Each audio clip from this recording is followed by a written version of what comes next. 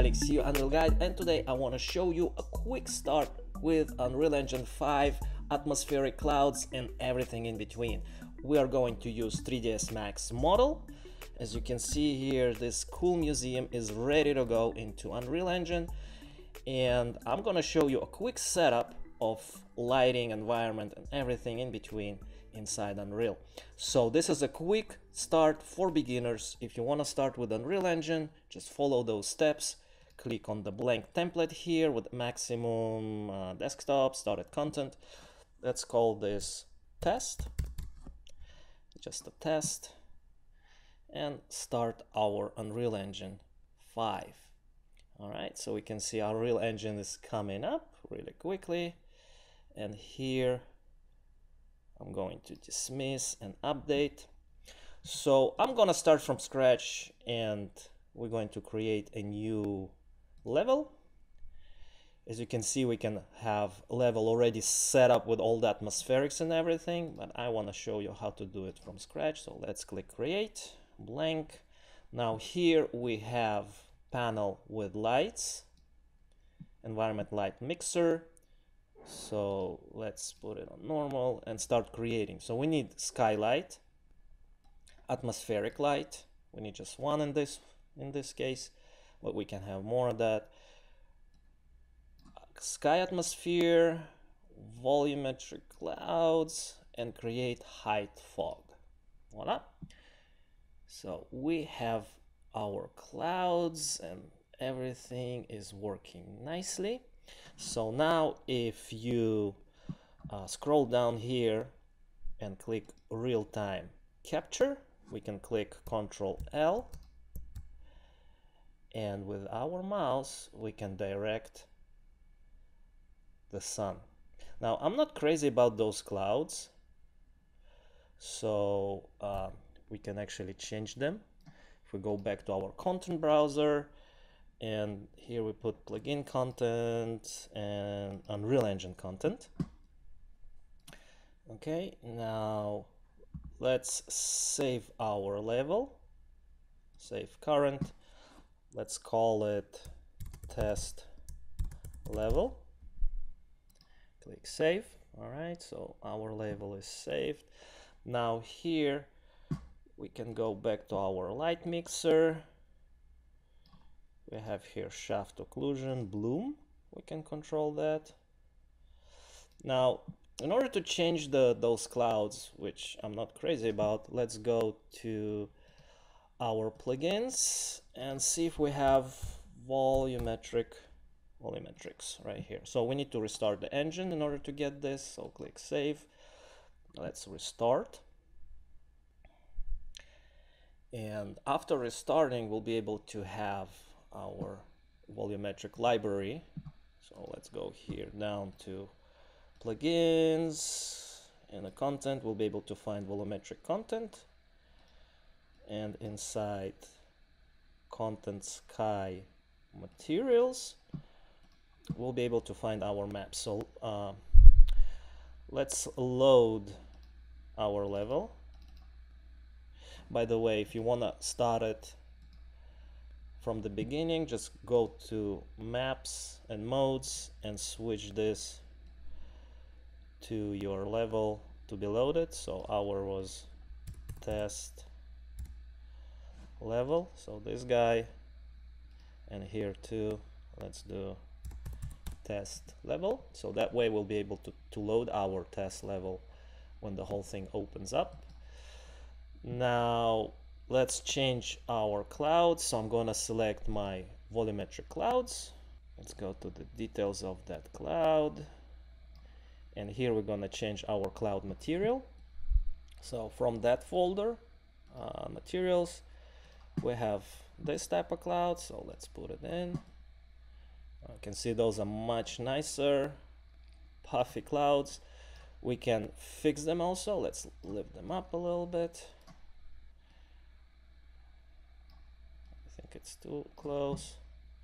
And again, with, let me make it a little bigger, with Ctrl L, we'll be able to control our sun light here. And look at those beautiful light streaks that the sun creates. Amazing stuff. All right, so that being made, we can go back to our light mixer, and here we can play with different parameters for our light intensity, skylight atmosphere, bloom effects, clouds, all of that stuff here. High fog, if you want to have a little more foggy atmosphere or less foggy atmosphere. So all of those parameters here to play around with. Okay, now let's go back to our 3ds Max. First thing, you need to install Autodesk 3ds Max exporter, the Datasmith exporter. So just type in Google Datasmith 3ds Max. You'll be able to find this exporter for Unreal Engine. Just click here, download this, double click and run it. Of course, close your 3ds Max before you do that. Then after the installation, you'll be able to find that export Datasmith right here. Okay, so I'm gonna actually delete the lighting because I don't need that, and this background too. Now I'm going to export that file and call it test. Click save, export. All right, so the project been exported. We get some messages here, textures, some textures not been exported properly, so everything needs to be default, nothing procedural, nothing complicated. That stuff is not going through Datasmith. Okay, so that's been exported. Now let's go to our Unreal Engine and into our content. I'm gonna drop this model. So here, oops. So here inside content, right click, import, find your this actually we do not import, we actually import that through Datasmith. So we have to activate our Datasmith plugin, Datasmith FBX importer right here. So we need to again save and restart the engine in order to take effect for this importer plugin. Okay, now that we have it here, if we go to create, we'll be able to find Datasmith file import. Okay, so from here click import, navigate to your folder and this test, let's open it up and just drop it into our content. We don't need lights because we already rebuilt the lights here, so let's bring that in.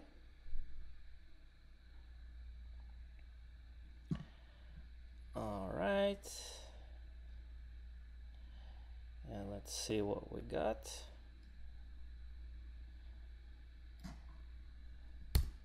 Now everything's dark because sometimes this project comes with this global exposure, so just select and delete that. We don't need it, so we'll get our exposure back. Now let's see where our project is.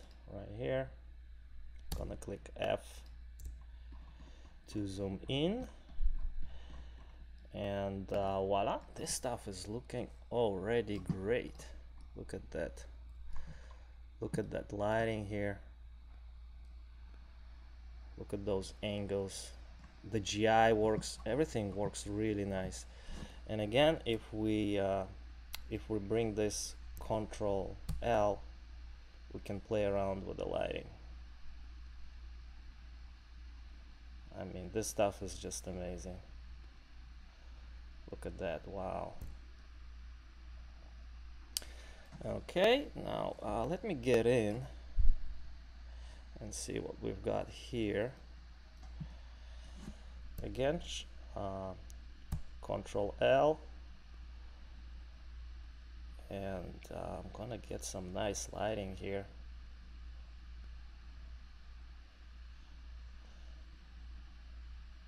Something like this.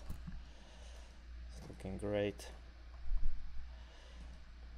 Okay, now we have some issue with the glass, so let's go to the glass tinted glass.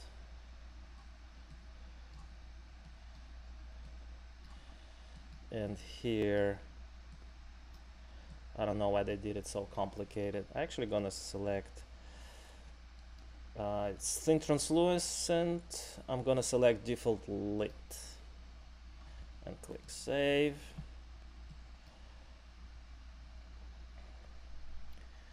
You can see that it's now transparent, the glass, and just because we did it on the master file, all the changes going to be applied to all the textures that have been referenced here. So I'm guessing all the glass should become transparent, and voila, we have it here. And look at the lighting. This stuff is so amazing.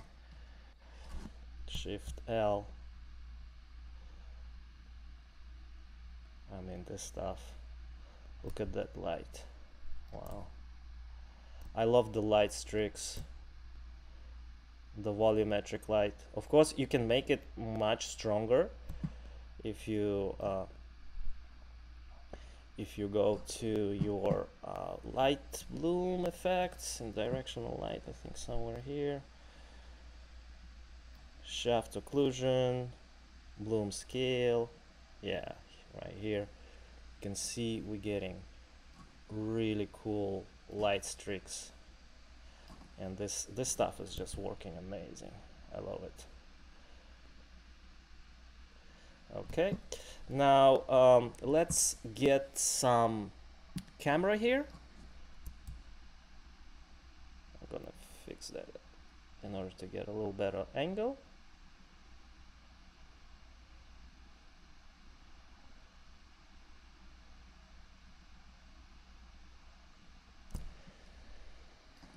Something like this. Now here we can drop camera. In create, we have camera actor. Let's put it here, and I can also go into camera view.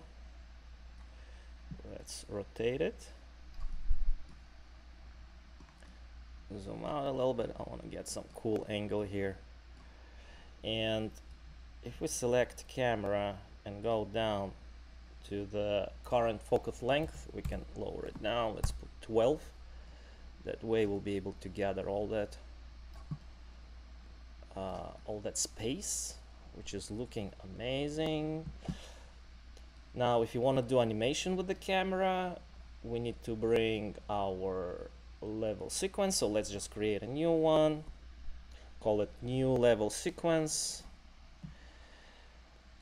And here, by selecting our camera actor, and now adding this camera actor on a track, add to the sequencer, add camera, and you can see it's already been added with the camera cuts. Now here, if we want to do some animation, what we gotta do is create a keyframe on the transform, move your, oops, let me move that here. Now move your cursor forward, let's say 150 frames, and here also just move the camera forward, let's say like this, and then create another keyframe. And now we have camera animation between keyframe to keyframe. Now what I like to do here is have everything linear, so I'm going to select that, go to my curves, and in location I'm going to select all of these guys and put it to linear. Alright, so straight lines. That way we will have nice smooth transition from point A to point B. Alright, pretty cool stuff. It's nice and smooth camera move.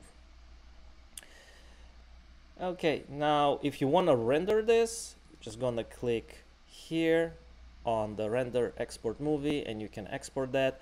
You can also do it with the movie render queue and have a little bit better quality with all the other controls there for ray tracing and global illumination.